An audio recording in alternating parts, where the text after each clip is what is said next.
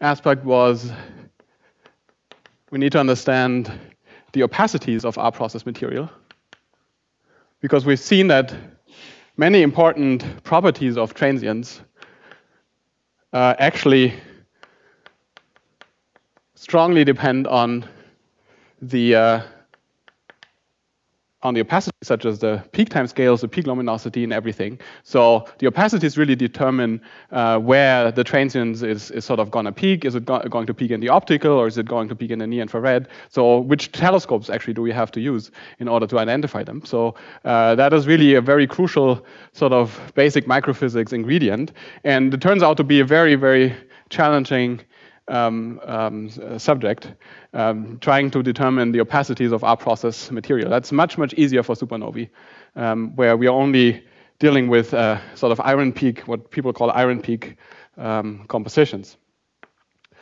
And then finally, we also need to know the characteristics of the ejecta material beyond opacity, meaning we need to understand how we actually get neutron-rich ejecta, in this case from neutron star mergers. So how much mass do they eject? What kind of velocities do these ejecta have? What kind of sort of density profiles do they have? And we need to know the composition, the initial composition, because that is sort of the input for the R process. And the composition that is for the opacities will strongly depend on this input. So we need to know this. And for all these three aspects, and that's something I want to highlight, that Louis mentioned this morning and this afternoon, about the importance of numerical techniques and numerical computations. Because if we weren't able to do any numerical computations at all, we were essentially done with what I presented this morning. All of these microphysics, investigating all of these microphysics aspects requires fairly sophisticated numerical techniques and computations, and that's essentially the only way how we can advance our understanding about these microphysics. And the problem really being that small details in these microphysics can sort of cause qualitative differences in the outcomes, meaning in the actual nature of the transient that we're going to observe.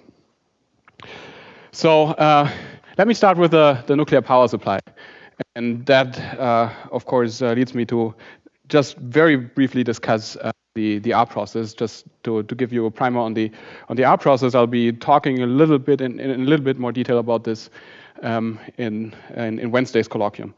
But okay, here's the thing. The R process is the so-called rapid neutron capture process. So essentially, back in the 50s, it has been realized that all elements heavier than iron, which is actually most of the periodic table, if you look at the periodic table, most of the elements actually have to be formed by neutron capture. So there's no way you can fuse elements essentially beyond the iron peak, where you've exhausted all the nuclear binding energy for fusion, and to go sort of beyond this this iron peak, you have to do some other tricks. And in this case, what you can do is a neutron capture. And so the idea is essentially you capture free neutrons in some outflow of material onto some seed nuclei. And that has to be, of course, a very neutron-rich environment, an environment that has a lot of free neutrons. And of course, one environment you can immediately think of is, of course, neutron star mergers. Although the earliest site that had been proposed for this process was actually supernovae, core collapse supernovae, because there you form a proto-neutron star, and you have very neutron-rich material at the surface of the neutron star. And if you drive winds off that neutron star, of course you have material with a lot of free neutrons available. So that is also a potential site. And I'll discuss this more on Wednesday in the colloquium. Now, there's two variants of this process. there are, say, two regimes. So there's one regime that we call slow neutron capture, or the so-called S process, in which the time scale for capturing such a neutron onto a seed particle is actually much longer than for the resulting nucleus to beta decay. So the point is that if you just bombard seed nuclei with free neutrons, they become unstable. So because very neutron-rich isotopes become unstable simply because sort of for roughly stable nuclei, you require roughly equal numbers of protons and neutrons to stabilize the nucleus. So this is essentially, this pointer is not really working well, but so you can see down in this diagram, this is essentially the sort of nuclear chart where you plot neutron number versus proton number, and sort of the stable isotopes are indicated here with these black dots. So these are all the stable ones, and but sort of bombarding some of these with more neutrons, you can get sort of off from this center of called valley of beta stability that you may know from nuclear physics courses. And if you sort of bombard these seed nuclei slow enough, then they can always beta decay into stable isotopes before sort of capturing a new neutron. So with the slow neutron capture process, the S process, you would always form stable nuclei. So if you start with some stable seed nucleus here and you capture neutrons slowly, you're just gonna follow this path up here in the center of beta stability. The other regime is in which this neutron capture occurs on a time scale that is much shorter than for the resulting nucleus to beta decay. So in this case, you just bombard this seed nucleus with a lot of neutrons, and that resulting nucleus doesn't have enough time to adjust to this bombardment, essentially. So it just acquires neutrons and neutrons and neutrons. And so you go off from these stable isotopes and into sort of this red path that you can see up there, which is sort of way off from the center of this valley of beta stability. And that's exactly what the R process is about. You have some seed nuclei, and then you capture free neutrons. You go all the way to very high neutron numbers, produce fairly exotic nuclei, and at some point, these free neutrons are consumed, and you just end up with a bunch of very heavy stuff up here. I can't point to it, unfortunately, and those nuclei then have to decay back to stable isotope in the center of beta stability on much longer timescales, meaning timescales of seconds, minutes, hours, days, and even years, and months, and years, and several years, and so on. So I'll just quickly illustrate to you this how this actually works. This is using some simulation data from my own simulations. Running a full nuclear reaction network, trying to follow some initial, so this is essentially a fluid trajectory, so think of it like as a fluid element that is ejected sort of from the neutron star merger site, and this is ejected into outer space, and it undergoes the R process.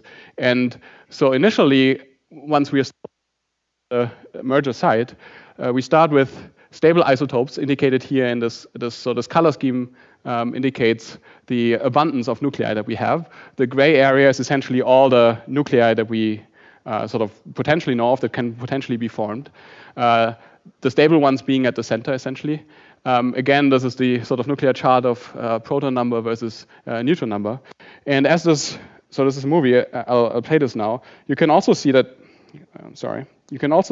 should point out that on top, I've written the temperature and density and the time scale. So watch these scales as the movie, as I'll play the movie. You see, we start with fairly hot temperatures of sort of 10 gigakelvin or so, which is a typical temperature of material that's ejected from the merger site. And under these conditions, we are in the regime of what nuclear physicists call the so-called nuclear statistical equilibrium, and that will form stable nuclei. Up to sort of iron, if you want, and that is exactly what is indicated here with these isotopes up here. And once we go below a certain temperature, in this case, roughly something like a few gigakelvin, which is pretty much now. So we've expanded away from this merger site, and now at some point this nuclear statistical equilibrium breaks down, and neutron capture sets in. So all the free neutrons that are still available in this fluid element in the flow will have to capture onto the seed particles that we've produced so far. So, and this is exactly what you can see now. Now we are actually starting to capture. So there's some oscillations because of some turbulence, and then now you can see we've moved to the right off from the stable isotopes by capturing the first neutrons onto the seed particles, and now we continue capturing neutrons and go all the way up to very high neutron numbers of sort of about 200 or so. These are essentially all unstable nuclei. They have all much more neutrons than protons. And right now, on a time scale of roughly a second or so, so in this case, like 0.6 seconds, we actually ran out of these free neutrons. You can see that we went up to here, nothing happens anymore. We consumed all these neutrons. And now, sort of all these very exotic nuclei have to decay, mostly beta decay, sort of horizontally back to stable isotopes at the center of the valley of beta stability. And this is exactly happening now. So we ran out of these neutrons, now they gradually decay, and the time scale now speeds up quite a lot. We're now at like 2 seconds, and now sort of this goes now fairly fast into days, years, and then finally sort of we end up with stable isotopes that have a very characteristic abundance pattern. That is what we call abundance pattern. We plot the abundances, or essentially the number densities of nuclei as a function of their mass number, A, which is n plus c, right? So neutrons plus protons. And you see this characteristic abundance pattern that shows some peaks, and I'll talk about this in a little more detail on Wednesday. That is what we call the so-called first, second, and third R process peak. And let me just play this movie just once more, just to illustrate another point. So in capturing these neutrons, we form these very neutron-rich nuclei. And as they then, so once the R process stopped, like after a time scale of a second or so, as I mentioned, all these very exotic isotopes have to decay to stable ones. And so sort of going horizontally in this direction. And in doing so, they release nuclear binding energy, because that's essentially what they do. And they do this via, as I mentioned, beta decay, but there's also alpha decay from very heavy isotopes. And also there's fission. So some of those very high, very heavy, and very neutron-rich nuclei will also fission. And sort of, and the question that we need to address now is how much nuclear binding energy do we actually get out of this process? And that then also involves asking the question of how efficiently do these decay products, meaning the alpha particles, the electrons, and sort of the fission products, how do they deposit their energy in the outflow? So how do they actually heat the outflow? Okay. So this heating rate, let me stop here. So if you look at the heating rate that you get from some of these numerical calculations, it shows this characteristic pattern you see over here, where essentially on a time scale of a second, you have sort of roughly a constant heating rate. So this is the actual R process. This is while we are still capturing neutrons onto these seed particles. And then after the R process actually stopped, we see sort of power law decline in this heating rate. And let me just explain this in a little bit more detail. So if you wanted to fit this sort of analytically, you can essentially use something like the following function.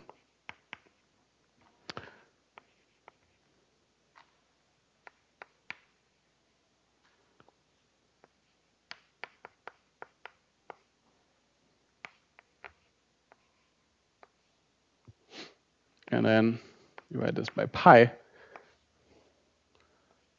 to the power of alpha. And so roughly, at early times, this is just constant. So at early times, this is sort of roughly the sort of initial heating rate. This is for sort of t smaller than t0, which is essentially 1 second, which is the time scale for the neutron capture process, for the R process. And then at late times, it is proportional to a power law in time, t to the minus alpha, where alpha is, through these sort of nuclear network calculations, you'll find that alpha is typically on the order of 1.3. And that's actually fairly interesting, because if you look at like just empirically at like how nuclear waste from reactors, how such sort of waste actually decays, it's exactly the same power law. And the reason is that what we have, so remember this movie, so we had this, oops, why can't I, wanted to show the final frame. No, it doesn't. So remember, we had this sort of statistical ensemble of a lot of these neutron-rich isotopes that decay. All of them have their own decay timescale. So what essentially happens is that while it's just a single isotope has a decay, or say heating sort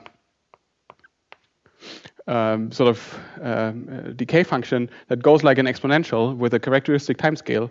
If you superimpose all of those, so if this is log of the heating rate, and this is log of time, you'd have initially sort of constant, and then transitioning into this power law t to the minus alpha.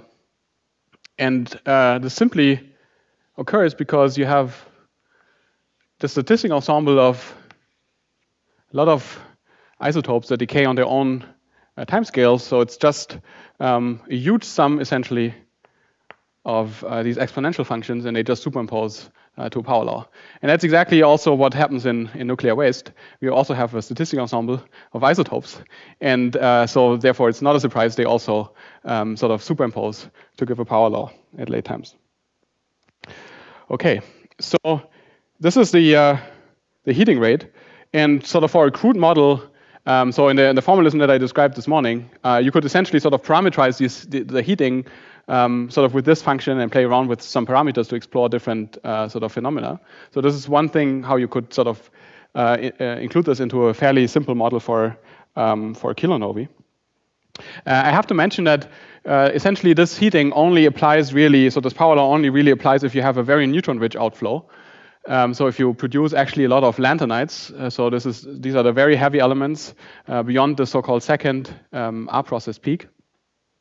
Only then you have really this huge statistical ensemble of nuclei and you get a nice power law. You have actually what we call this blue kilonova type, where you don't produce lanthanides, so the outflow was actually not very neutron-rich. Then actually individual isotopes sometimes dominate the heating, and that's you can see this here in the figure on the right hand side, which I took from Lipponoy and Roberts, and you can see that if you so the neutron richness is parameterized by this parameter called the electron fraction, and this is really just for historical reason called the electron fraction because it's really a proton fraction. It's the number densities of protons to the ratio of the number densities of protons to the total number of baryons in the system, meaning the number of protons plus the number of neutrons. So, meaning that if YE is small, you only have fairly small number of protons relative to neutrons. So it's very neutron rich. So YE small means neutron rich.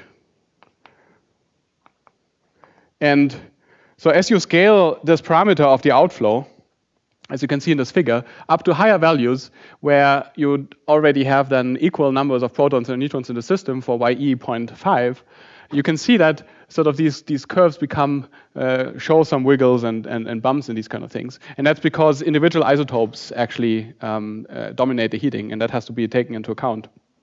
And also the overall heating rate is actually reduced for these sort of blue type kilonova transients. But in general, still, you can sort of fairly well approximate things with a power law if you want, just for a sort of a crude model. Now, I mentioned that the actual heating that we need for a kilonova model is given by the sort of intrinsic heating rate that comes from the release of nuclear binding energy, multiplied by some thermalization efficiency. So this is, again, our nuclear heating rate for our kilonova model. And this is the intrinsic rate multiplied by some thermalization efficiency, and then also the mass fraction of our process elements in our outflow times the mass that we have at this given velocity coordinate. So now, fine, we know this. This essentially goes like t to the minus alpha at late times. But what about this? This can dramatically change the actual heating that goes into the ejector and into the final luminosity. And okay, so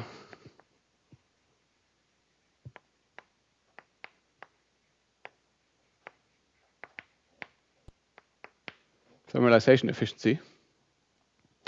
The problem is that the radioactive decay products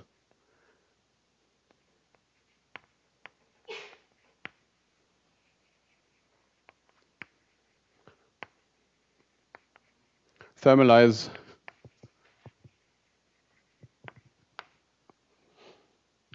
differently. So on the one hand, we have neutrinos from the beta decays. So again, just to remind you, so the radioactive decays that we're talking about here is alpha decay. We have beta decay. And we have fission. So the neutrinos are lost entirely.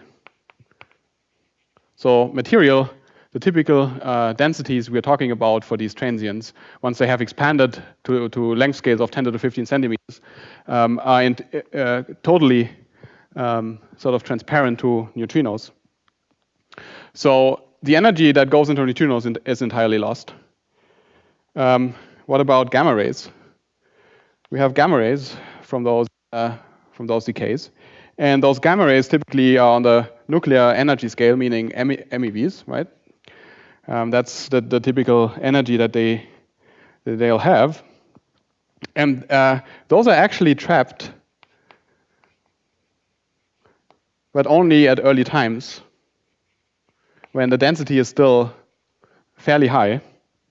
And by early times, I mean typically if you compute the cross section. So for just to remind you, for the important opacity, so the important absorption process for gamma rays is electron scattering. And for electron scattering, the cross section goes. So if this is energy, at low energies essentially the cross section is dominated by Thomson scattering. And the cross section is just the Thomson, so sigma equals sigma Thomson, the Thomson scattering, which is a fixed value independent of energy. So this is elastic scattering. And then once the energies of gamma rays become comparable to those of the electrons, meaning comparable to MEc squared, scattering becomes highly inelastic, so the Thomson scattering goes over into Coulomb scattering. And for Coulomb scattering, there's this sort of Klein-Nishina regime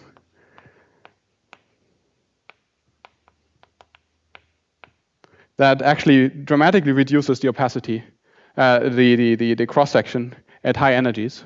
So if you're in the MEV, and that also depends on the density, you can significantly reduce sigma and then become transparent for high energy gamma rays at late times, and that's typically on timescales of longer than 1 day, which is exactly the timescale of the peak for the kilonova. So the point is that once we see the kilonova peaking, the gamma rays will already be lost entirely. So we can't count on them.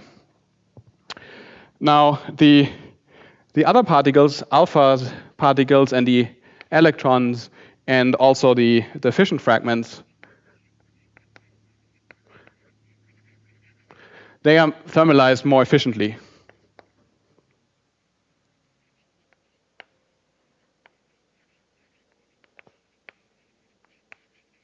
And how efficiently? That is what essentially this plot shows here. So that's a detailed study of this thermalization effect of these decay products numerically, done by Jennifer Barnes and collaborators in 2016, which was essentially the first really detailed study of this type. And so on the left-hand side here, I should have called this here F, essentially because that is really what they. So to be consistent with the plots, that's what they essentially plot. So this is the thermalization fraction. And you can see that, so for gamma rays, that's the green line. Gamma rays are lost, as you can see here, on a timescale of a day or so. So after a day, essentially none of the gamma rays are really thermalized anymore. Just leave the ejector and their energy is lost. They don't heat. And then you can see that for the next more efficient particle species are the electrons, the beta particles, indicated by this red band, and this red band just indicates different sort of model scenarios, but typically they are sort of the next level of efficiency. And then the alpha particles, indicated here in blue, and finally, most efficiently, we have the fission fragments that sort of thermalize most efficiently. Now, this is just like sort of thought in absolute terms, but if you actually look how much of those particles are typically produced in a typical R process scenario in neutron star mergers, you'll find the results here on the right-hand side. So in this bottom panel, you essentially follow the R process along such a trajectory as I've shown you, as this movie was showing you. Essentially, you focus on the same fluid trajectory, you follow it, you follow the R process, and then all the subsequent nuclear decays. And you look at how much of these decays actually produce alphas, how many gammas are produced, how many betas are produced, and how many fission fragments are produced. And then relative to the total energy that is generated at a given time. And so you can see that essentially early on, so fission is only important like very early on, like sort of within the first day or so. Then sort of we have some alphas that come out mostly at later times, and the reason for this is because you produce a lot of actinides. So if you're fairly neutron rich, you produce a lot of actinides, so very, very heavy R process nuclei, and they mostly decay through alpha decays, and they have fairly long decay time scales. So this is why the alpha sort of turn on at late times. And then you have a lot of beta decay, you can see, which is sort of roughly constant on a time scale of 30 days. They actually decrease on longer time scales, and that's when the alphas really take over. And there's some interesting physics that can be done with this in the next couple of years. And then even on top of that, you see that a lot of energy actually comes out. Most energy actually comes out in the gammas, but they are actually lost from the system, so unfortunately. In the top plot, you can then see if you multiply essentially the two plots, so the plot on the left-hand side, which sort of tells you the intrinsic thermalization efficiency with how much you actually produce, and then you get sort of the total thermalization efficiency, in a sense, that weights all the species according to their overall energy contribution. And so there, again, the picture is fairly similar. You can see that fission still is only of minor importance and only for a day or so. the gammas that actually produce most of the energy are only important at very early times because the efficiency drops very rapidly and sort of pushes their energy contribution to zero, essentially. So you can forget about them. And then essentially most efficiently, you see the dominant contribution actually comes from the beta decays, at least on timescales of a month or so. But later on, in some scenarios at least, these alpha decays can actually take over. And there's, yeah, as I mentioned, there's interesting physics that we can discuss about at some point. So what kind of effect does this have on kilonova light curves? That's summarized essentially by this plot. So here you see different scenarios. So let's focus on the plot at the center. That sort of shows a fiducial kilonova model again for typical parameters, fairly neutron-rich outflow. And if you just took the total amount of nuclear binding energy that is released by the R process, you would get this blue curve, which means that everything is just thermalized to 100%. And the green line shows you if only the gamma rays are sort of taken out, meaning that the thermalization of gamma rays is tracked in the calculation, and already then you sort of get a quite significant decrease by a factor of a few. Now, if you then also count in for the alpha and for the efficiency of the alpha and the beta particles, you can see that actually the luminosity drops at least by a factor of a few at peak light, so when the light curve peaks, and by almost an order of magnitude or even more at later times. So including like very detailed calculations on how all these nuclear decays actually thermalize is very important, because you may over or underestimate kilonova light curves by actually orders of magnitude in brightness. And that is obviously very important if you're an observer and you actually want to point the telescope and want to know what you're actually looking for. The other two scenarios are essentially for sort of other nuclear physics parameters. So the above one is sort of going to lower ejector masses and higher velocities, and there you can see that the discrepancy is even much higher between the sort of 100% efficiency thermalization, the blue curve, and the final red curve that includes all the thermalization. So by a time scale of a month or so, you would over predict the kilonova by essentially 2 orders of magnitude, which is quite a lot. And then the other the bottom scenario is essentially for more material and slower ejector velocities, and there the difference is not too big. It's maybe on the factor of a few level or so. So depending on again the characteristic ejector, the characteristics of the ejector, you can have very different sort of outcomes. And so you have to combine this all self-consistently, meaning we need to know what the characteristics of the outflow actually are, and then we can compute the thermalization efficiencies, and then only then we can make an actual really good prediction for what the kilonova looks like. Also, I should mention that essentially this total thermalization efficiency that you see here, this dashed line, this dashed black line, can also be sort of analytically parameterized. So you can also sort of, in a simple kilonova model, just for given initial conditions, you can sort of parameterize this curve and then also take this into a sort of simple kilonova model to fit some light curves. I won't write it down here because it's fairly detailed and it doesn't matter too much. All right, let's get to the second point of the opacities of our process, nuclear synthesis material.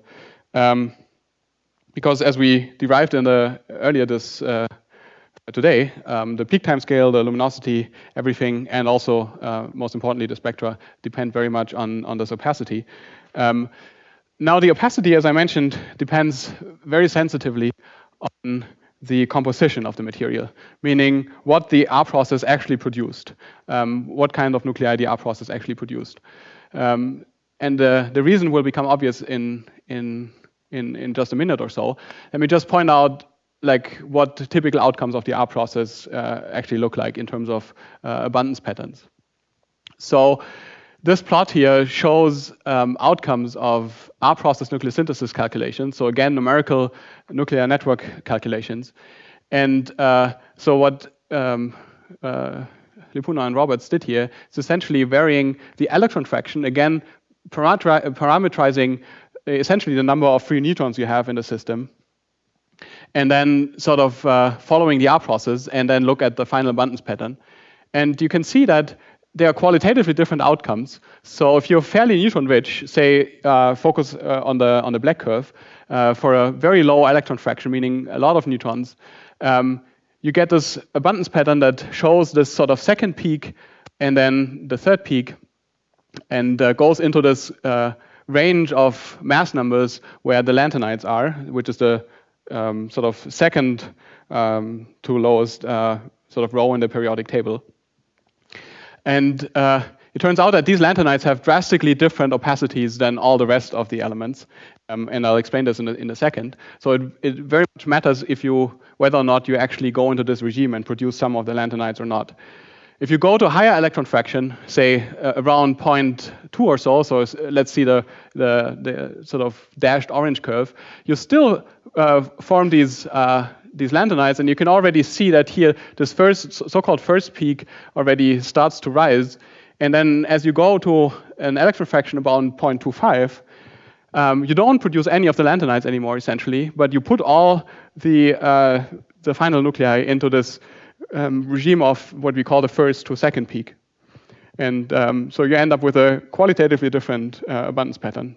And in particular, you don't produce lanthanides, so you only have opacities coming from these much lighter nuclei, and they are by orders of magnitude different. And that's the important point. And then if you go even higher, sort of if you're not neutron-rich anymore, but you have sort of equal numbers of neutrons and protons, so Ye 0.5, you don't produce any of the R-process elements anymore. So the R-process essentially starts at mass numbers around like 70 or something. So you only end up actually with a peak at 56, which is exactly nickel.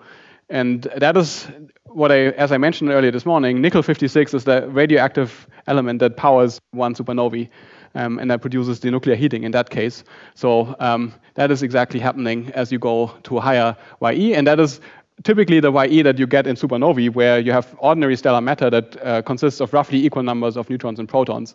So this is exactly consistent with this idea that sort of in supernovae we would produce nickel 56 and power the light curve, the transient, in this way. Whereas with the R process, we power things with these heavy elements. Okay, so why are now the opacities very different? So why are the opacities of the lanthanides very different from those of sort of other compositions of IRMP composition that we have in supernovae? Well, there's a very basic atomic physics argument you can make. So let's look at the periodic table here. So the lanthanides and actinides are the bottom two rows here, the violet ones. And sort of I've labeled them here according to sort of the atomic shells that we have. So we have S shell elements, D shell elements, P shell elements, and F shell elements. And the important distinction between the composition of supernovae and kilonovae is that supernovae are composed of mostly D shell elements, so iron peak, so what people call iron peak elements. So you see iron is among those D shell elements, and whereas kilonovae have contributions from these F shell elements. Now, the important point to realize here is that the opacity that matters actually for these transients is so-called line expansion opacities. So the opacity is determined by how many lines you have, how many atomic transitions you have in these atoms, because that is how photons get reabsorbed and then finally re-emitted. So as they sort of diffuse out of the ejector shell, they become absorbed and re-emitted all the time.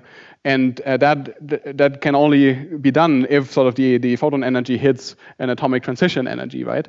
So in order to calculate the opacity of the material, you have to know where the atomic lines of these nuclei are. So it turns out, it's by basic combinatorics, So the opacity is then proportional, essentially, to the number of line transitions you have. So how many combinations you have to absorb the photon depends on how many on how many configurations you have, how many possibilities you have to shift the electrons around in that atomic configuration. And you can just by basic combinatorics, if you have a shell, atomic shell with G levels, sort of G atomic levels, and you have n electrons, then the number of combinations you have is exactly given by this expression up here, just very basic combinatorics. Now the interesting thing is that you have to count all the open shells. So the interesting aspect is that the actual opacity will be given by all the configurations that you have for shifting around these electrons in all open shells. So for example, if you go to the lanthanides and actinides, they have an open D shell and an open F shell. So you have all combinations from the D shell plus all combinations from the F shell. Whereas, for example, for D shell, and you have also the ones from the P shell, actually. So this is actually nicely illustrated up here. If you think of how, so sort of chemically, how atomic nuclei fill up their electron shells, you see here these are the S shells. So these elements, they first fill up the S shells, and then comes the P shell up here, and then as we come down here, these atoms first fill up their D shell before they fill up the P shell. So they have open P and D shells. And then for the lanthanides, it becomes even more dramatic. You have open P shells, open D shells, and open F shells. So you have to multiply all these sort of combinatoric coefficients up here, and that gives you sort of the number of configurations, electron configurations you have. And this is essentially plotted here in this nice plot that I took from Kaysen, from Dan Kaysen's paper in 2013, where he was first pointing out this effect that lanthanides have such a higher opacity than other material. And you can see that if you multiply sort of all these combinations from all open shells, the lanthanides, which are in this red band that you see up there, actually have an order of magnitude higher sort of complexity or number of electron configurations than iron peak elements around mass number sort of 40 or some of the other sort of D shell elements. And that means, since the opacity goes with the number of line transitions you have, and the number of line transitions is just proportional to the number of lines or configurations squared, that the opacity can be different by not only one order of magnitude, but actually by 2 orders of magnitude. So essentially, because of this effect, the opacities can vary by orders of magnitude, depending on what initial composition you start with. And that is exactly why we need to know very precisely from neutron star merger simulations what is actually the composition, because the result for the kilonova will be qualitatively different. So this was just like a fairly basic argument how to think about this. If you actually do very detailed atomic calculations, structure calculations, you can actually compute these opacities. And this is done in this upper plot on the right. And you can see these are the opacities as a function of wavelength. And I've indicated there the sort of iron peak composition. So that would be the typical composition, for example, of a supernova or of what we call a blue kilonova. And in contrast, you see the opacities of the lanthanides. And as you can see, as you go to higher wavelengths away from the optical into the near infrared, they actually diverge. And you see that the opacities are indeed different by at least 2 orders of magnitude. And sort of plugging this information into this basic kilonova model that we derived this morning, you can get transients that look essentially roughly like this. So you can have a transient peaking on this early time scale. So let me actually again write this down just to remind you of the expression that we had written down earlier today. Where is it? Here. So at some point this morning we derived this peak time scale, which is 1.2 days. for typical parameters MEJ over 10 to the minus 2 sun to the minus 1/2, sorry. And then typical velocity of 0.1 c to the minus 1/2. And then kappa over 1 centimeter squared per gram to the 1/2. So this essentially exactly explains this peak time scale. So if we have typical opacities of a sort of iron peak composition, we peak at a sort of a daytime scale, gives us sort of an optical transient that will actually peak in the optical that requires this high electron fraction, so not crazy high neutron richness in the original outflow. And in contrast, if we have at least a small amount of lanthanides present, and the mass fraction in order to do that, the sufficient mass fraction to do that is already on the order of 10 to the minus 3 or so. So even if you produce a tiny amount of these lanthanides, they will totally dominate the opacity, the overall opacity of the material, and will then actually make this transient peak on a weak time scale. And it will actually peak in the near infrared. So you actually need sort of near infrared telescopes to actually see that. If you had an optical telescope, you would simply miss that. So these are the sort of lanthanide rich or high opacity, low YE infrared kilonovae.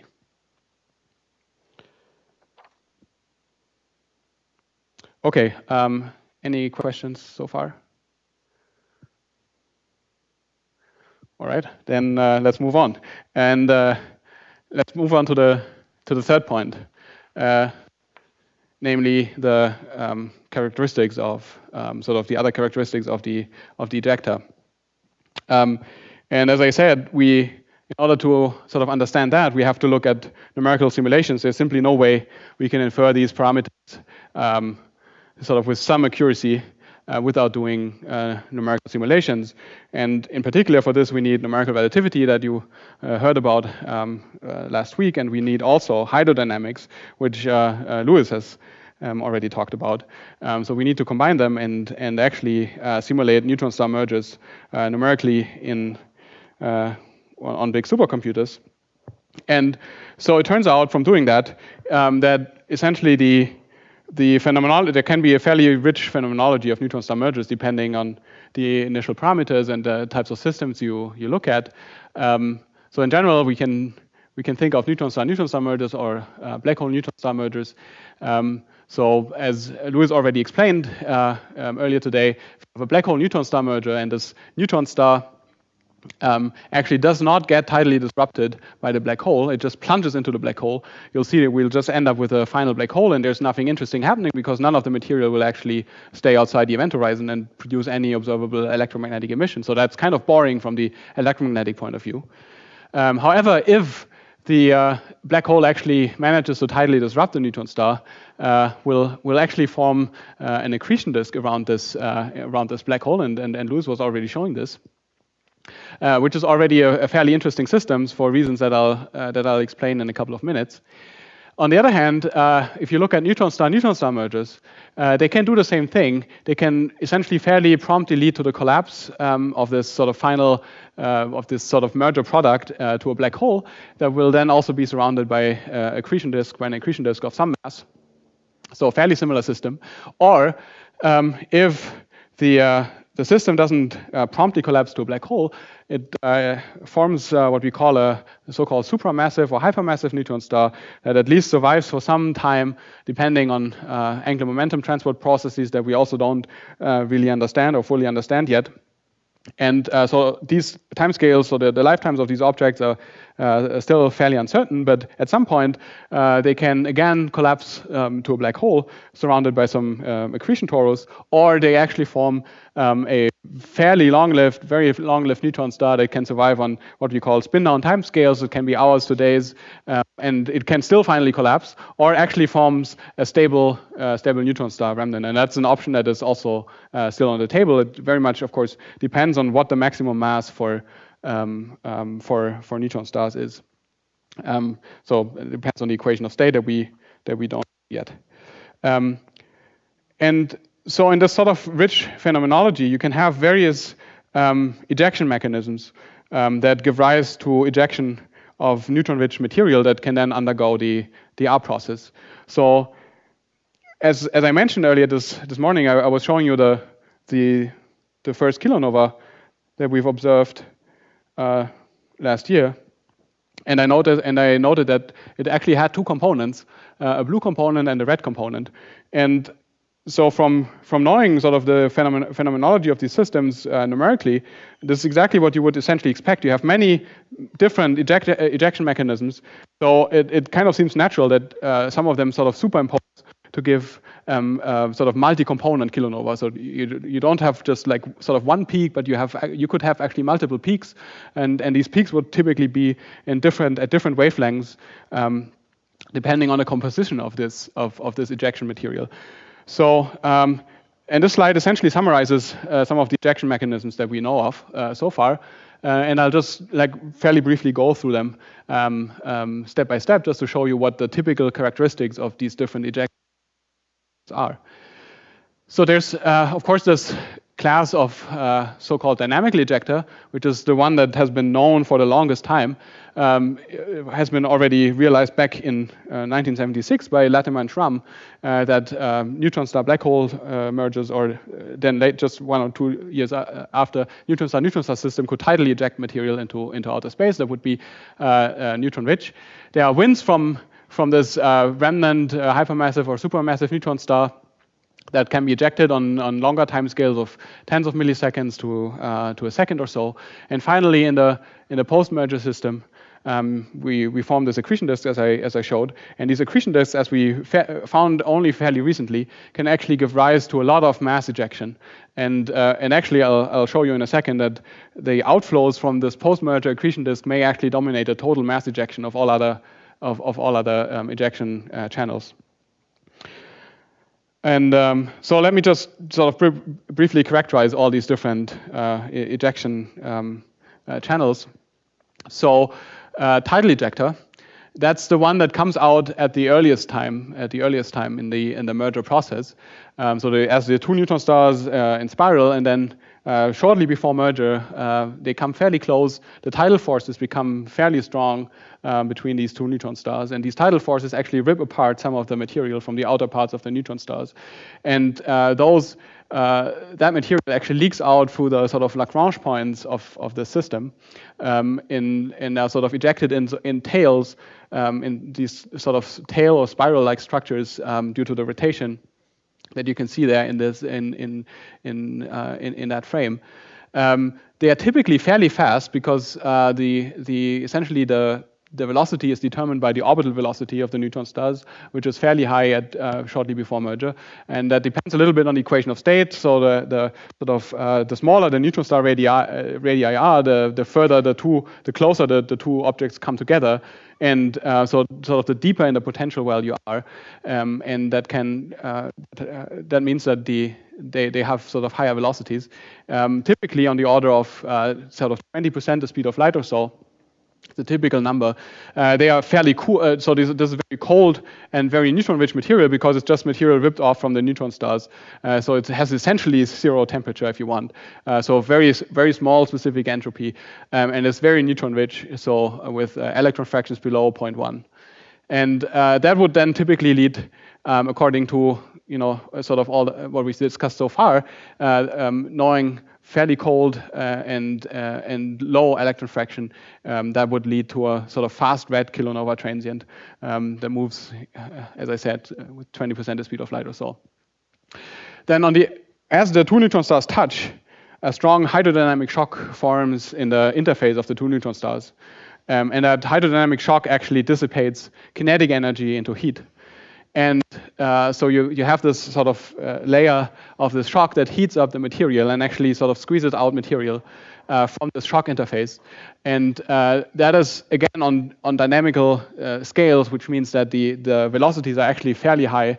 The ejector velocities can be at least 20% the speed of light, and they can actually go even up to 0.8 for like a small amount of material or so. But sort of the shock collisions usually give rise to fairly fast ejector. And this has been heated as I mentioned, by the shock, and heated to temperatures of something like 10 MeV or so, where we are on the weak energy scale already. So that means that a lot of neutrinos are emitted at these temperatures.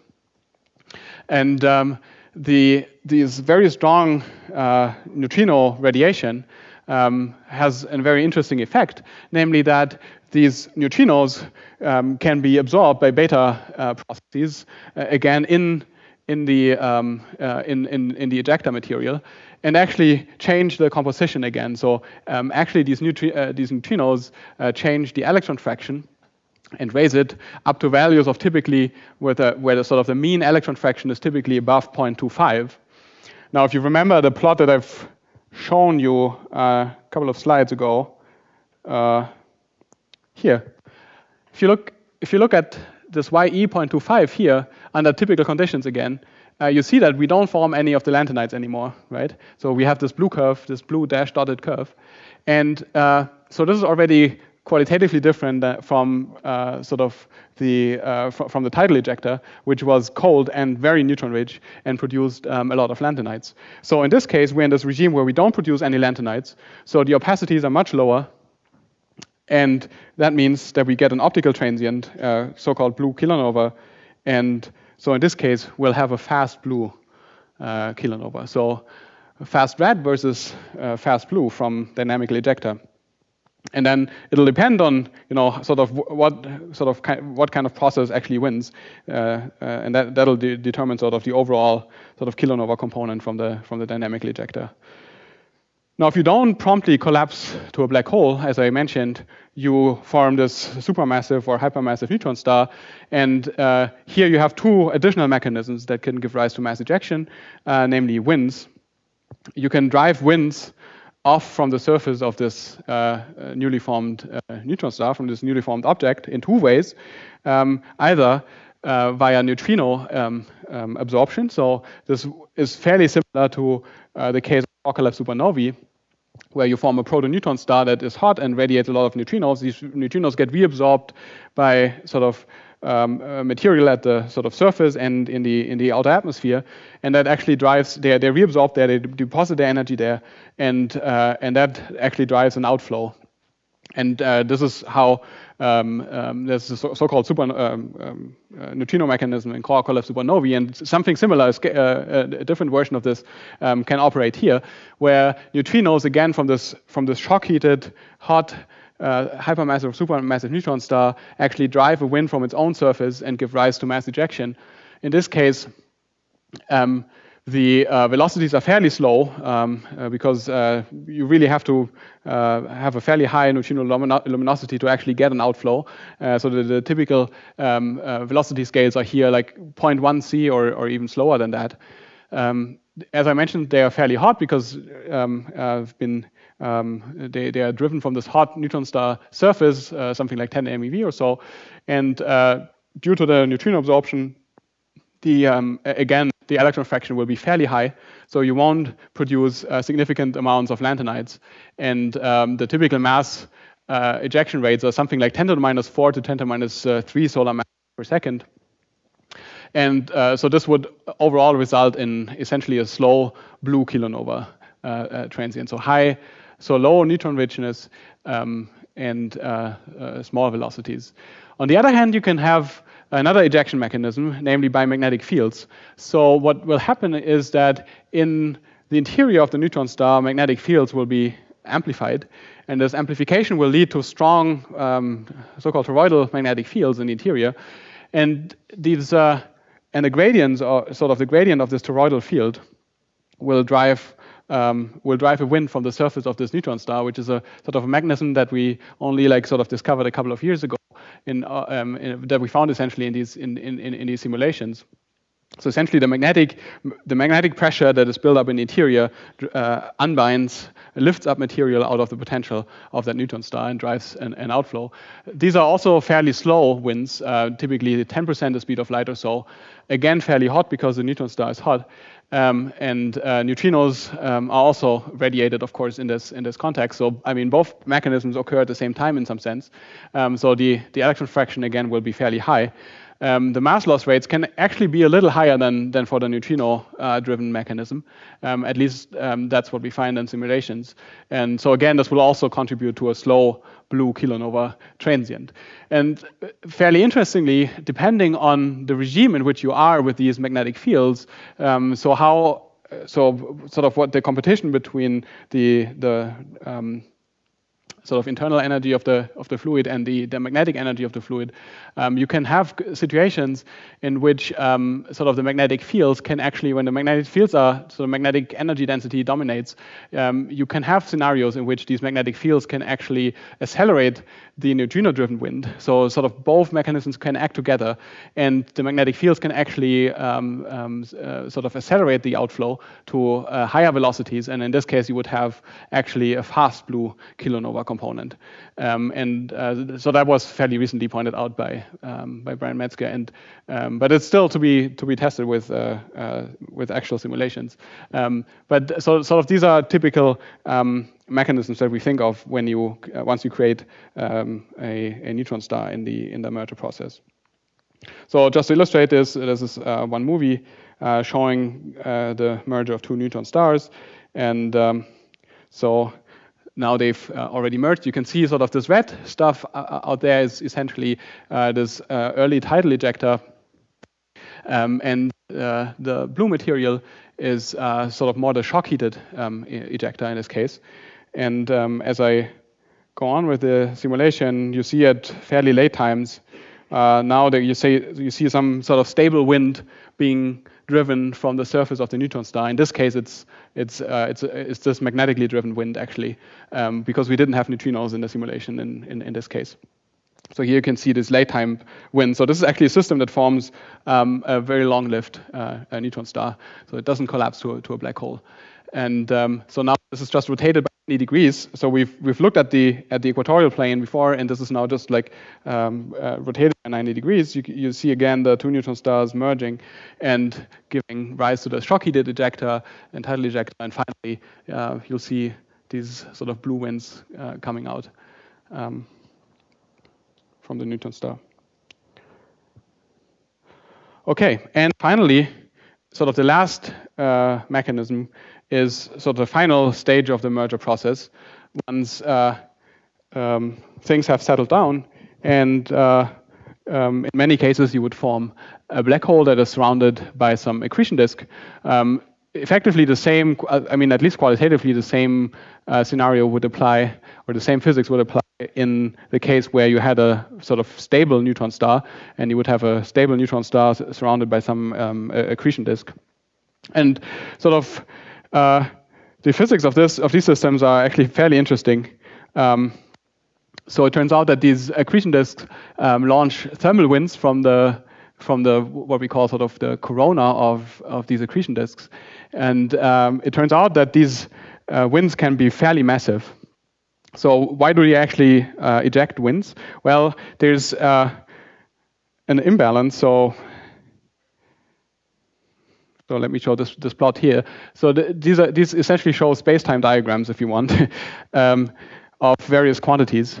And so the upper panel shows essentially what in other fields of astrophysics is called a butterfly diagram.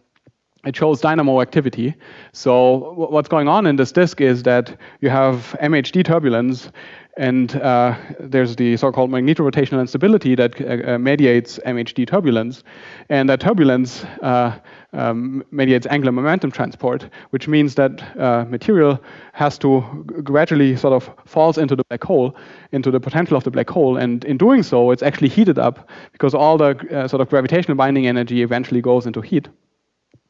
And so as the material is, by MHD turbulence, is driven into the potential of the black hole, it heats up. And sort of in order to counteract this heating, there's at some point neutrino cooling, because at some point the material will be so hot that, again, you're at temperatures of MeV scale, and neutrino radiation will set in, and the disk will emit neutrinos. And that's the way how this disk cools. In the upper panel, you can see how this magnetic field, how sort of MHD turbulence generates magnetic fields in the disk midplane. So this is the intensity essentially of the toroidal magnetic field strength as a function of time, where averaged over some radial part of the disk. And as a function of height, so at the center you have the disk midplane. So you see that in the color-coded is the strength, and you can see that the strongest magnetic fields are created in the midplane, and then they sort of gradually migrate off the midplane and dissipate into heat at higher latitudes. So you see the color becomes lighter as you go off the midplane. And in the center panel, you see the specific entropy, which is essentially an indicator of heat, if you want, of the heat produced. And you see that it's actually coolest in the midplane, and then at high latitudes, that's where the density has dropped a lot, so neutrino cooling is not efficient anymore. So only this viscous heating through MHD turbulence actually heats up the corona a lot, and the material can't cool. It can't emit neutrinos anymore. It can only emit neutrinos in the midplane where the densities are high enough, and that's what you can see in the lower panel, which shows you essentially the neutrino emissivity, which clearly peaks in the midplane. So what happens at these high latitudes is that you deposit tons of thermal energy there, and this thermal energy will just launch a thermal wind. And that's exactly the nature of this mechanism that leads to a quite substantial mass loss from this disk. We typically find that you can unbind essentially 30 to 40% of the initial disk mass through these winds. And if you plug in sort of typical numbers for the accretion disks that you form after the merger, you find that essentially the mass scale for the total mass ejection in this case would be something of the order of 10 to the minus 2 solar masses. And if you compare this with some of the other channels, it's actually substantial. So at least in some cases, it could clearly dominate some of the other mass ejection mechanisms. And so one word on the composition. So we find these outflows, and I'll show this in the colloquium on Wednesday in a little more detail. We actually find that these outflows, due to very interesting physics, are actually neutron-rich, which is something that naively you wouldn't assume.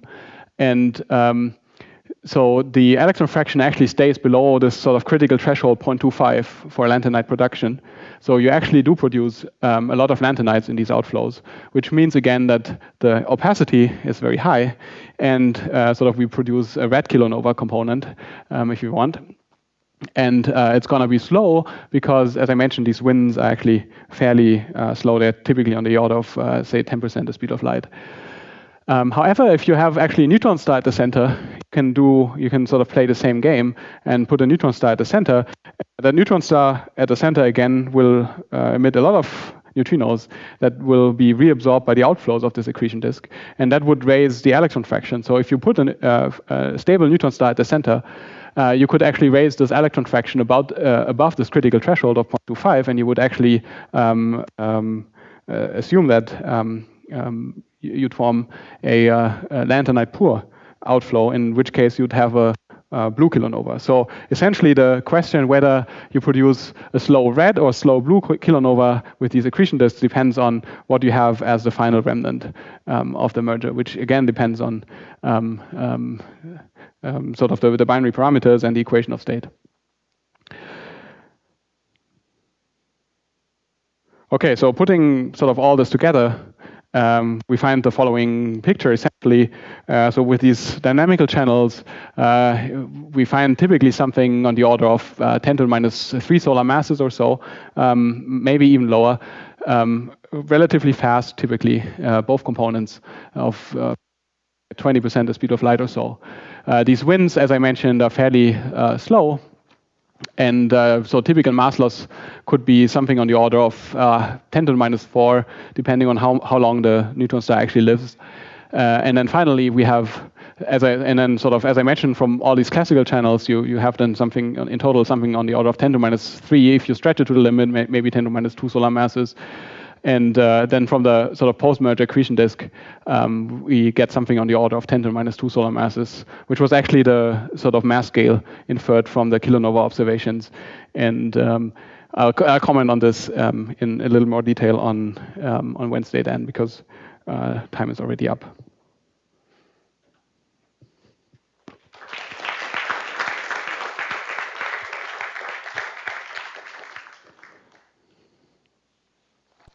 Any questions or?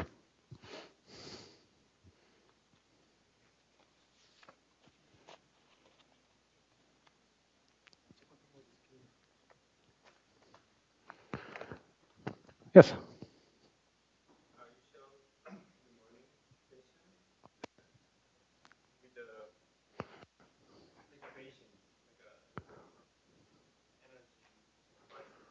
Mm-hmm.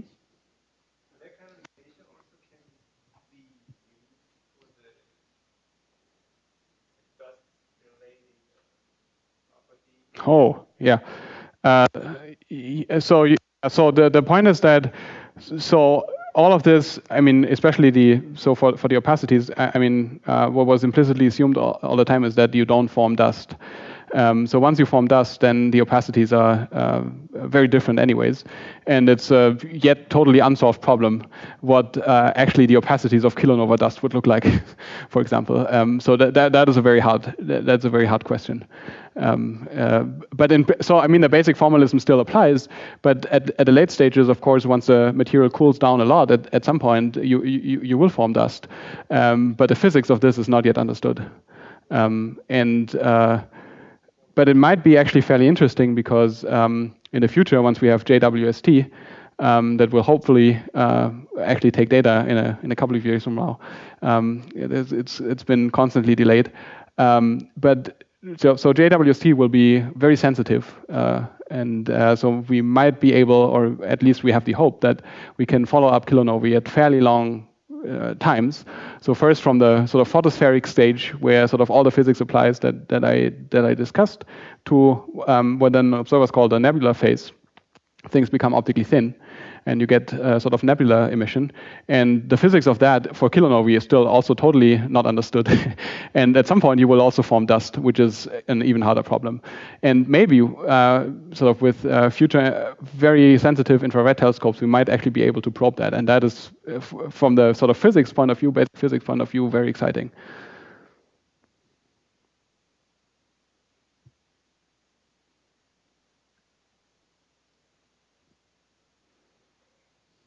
Because, you know, from the schedule, we're going to have a full hour worth of discussion. I don't know what you guys have done in the previous week. But the first thing is good news. So Cynthia is with us. So she's an expert of both GRBs and also on continuous wave sources. So no, that's okay. So I think